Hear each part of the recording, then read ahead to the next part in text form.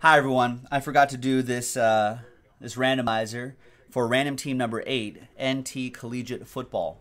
There's the list right there. So that's a randomizer between Ronald Jones, Buccaneers, Sam Darnold, Jets, and Deontay Burnett, Titans.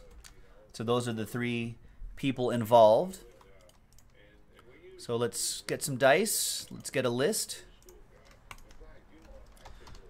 Buccaneers, New York Jets, and Tennessee Titans. New dice roll for the randomizers, of course, as always. And 3 times.